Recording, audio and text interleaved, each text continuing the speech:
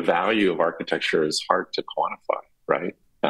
But you can see it, or you can feel it when it's right, and you can also feel it when it's not so great, right? Or it doesn't really resonate.